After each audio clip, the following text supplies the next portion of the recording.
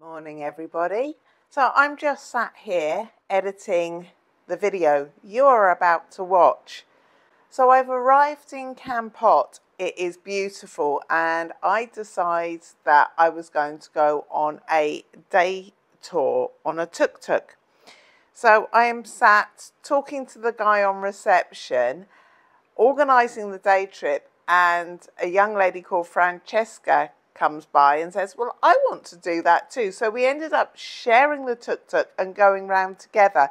We went to a cave, we went to a pepper farm. We had a whole day of exciting activities. We went and had lunch overlooking a river. Anyway, I'll stop talking and let you sit and watch the video. So we're just off on a countryside tour with our little tuk-tuk.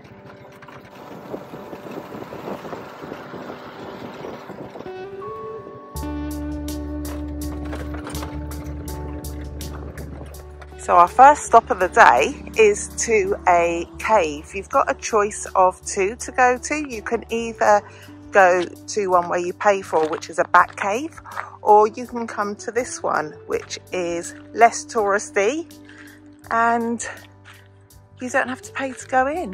Look at that. Amazing. And it looks like we're going to climb up there and into the cave. Let's go. You can go climbing as well. Wow, look at that. And this is where we're headed, into the spooky cave. Ooh, ooh. Oh wow, look at this. Fabulous. There's a bit of a temple in here as well.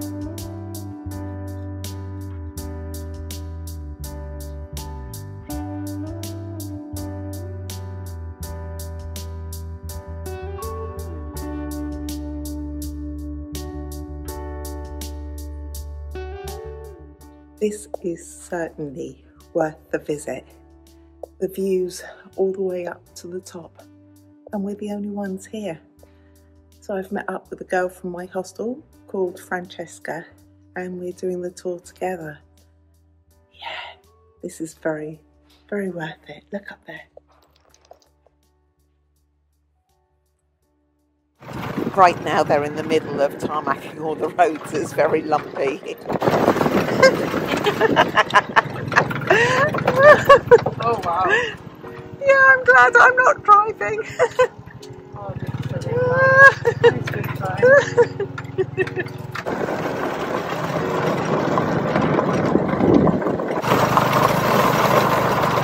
Oh my goodness, he's so skinny. Oh my.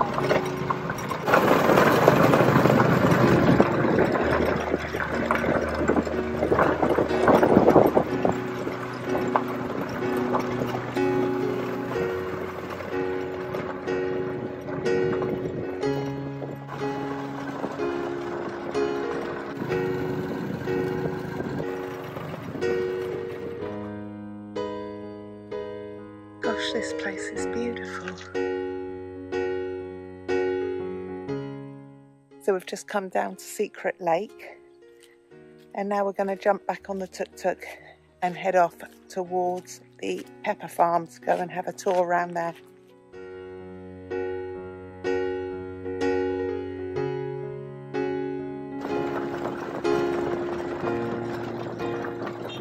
That is La Plantation, the pepper farm, but we've decided to go to the one a little bit further up the road. And I think that very shortly this road is actually going to be tarmacked because at the moment they're working really hard to fix up. But right now it's very bumpy.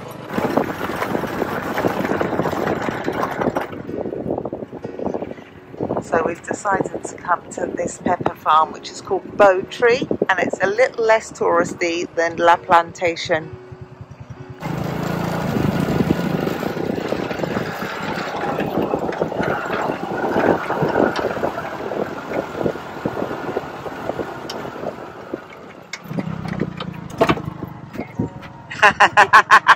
Yes, we made it up the bumpy, rumpy road. It's us to sit on the other side of the tuk-tuk because we had to go up a really big hill.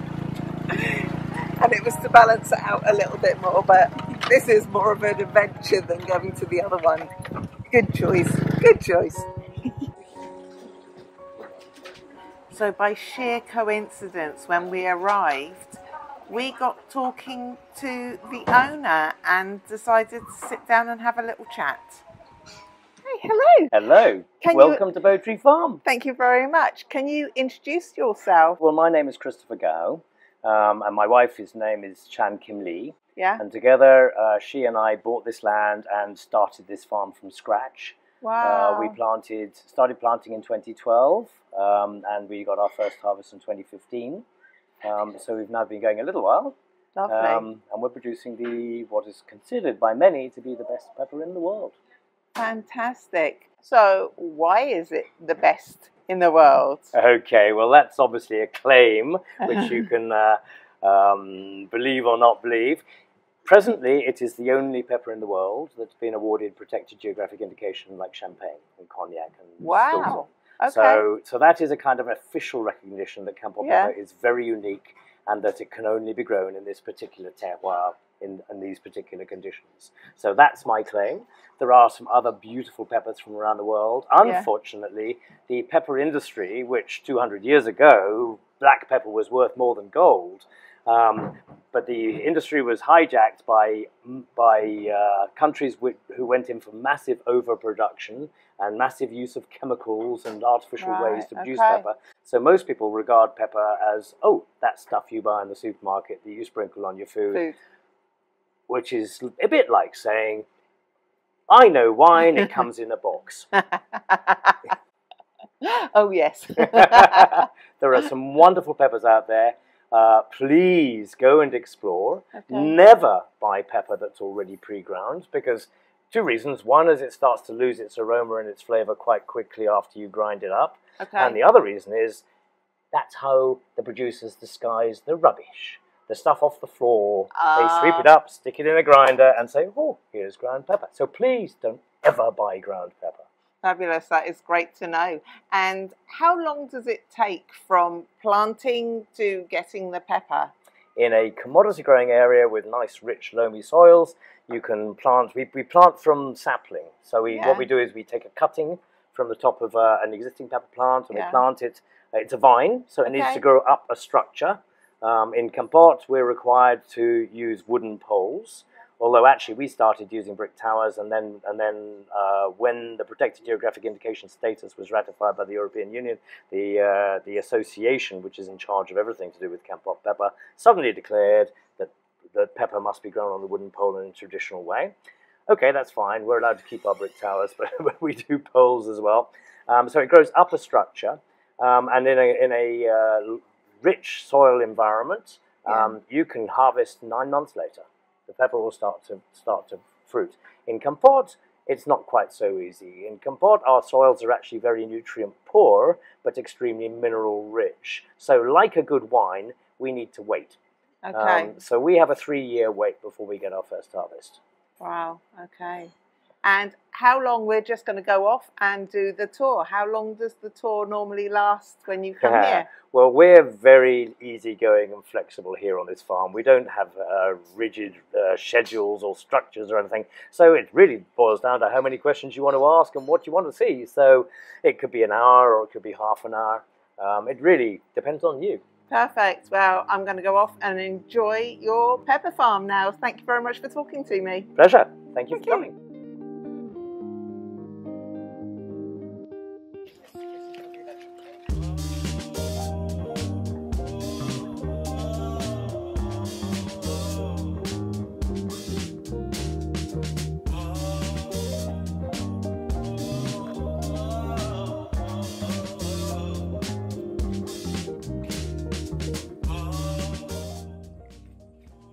Oh, hot, hot, hot. It is. Oh, nice though. But it's good. Yeah. But it's spicy. Yeah, I like it. Yeah. So they take a cutting and put it in water until it grows roots, and from there they then plant it in the ground and they leave it there, and it will take 3 years for it to produce pepper. This one's been in the earth for 2 weeks. So this is where they bring the pepper to be sorted and processed. So in here they wash the pepper, and then from there they take it to here and they boil it in there, and then from there it comes over to here and they dry it in the sun for 7 days. So the green pepper will then turn into black pepper. So they will take it, they will wash it, they will boil it, and then from the green, once it's dried, it will turn into black pepper. The red peppercorns from the plants will be brought, they will be washed, they will be boiled, but they don't change colour. And the yellow ones, that's the ones that they can turn into white pepper, and that is the one that is the most processed.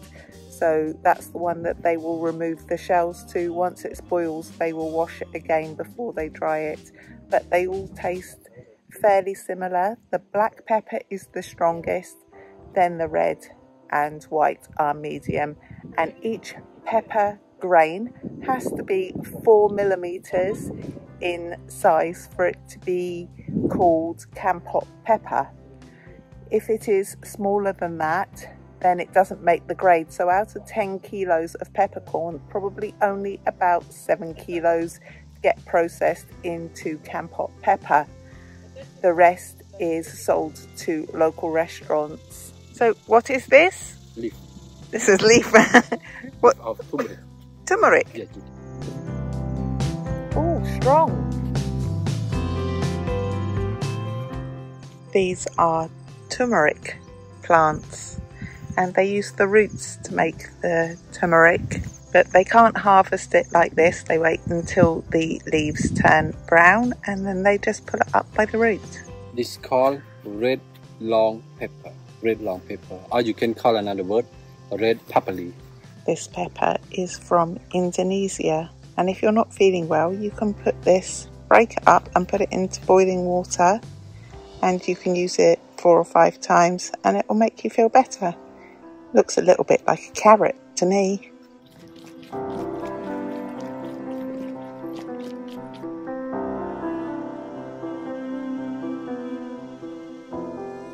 The roads here are all under construction, and what they are hoping is that it'll all be finished by Christmas. But it could be early next year, and right now it is November 2024, so more than likely the next time you come, this will be a perfect ride.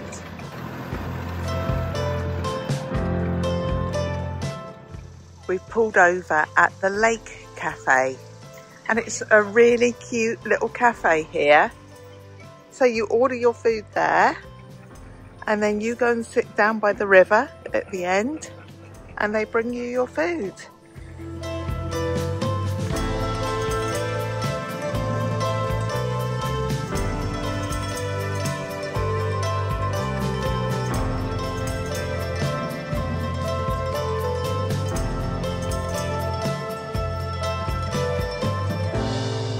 Reminds me how I thought this was ever going to be a good idea.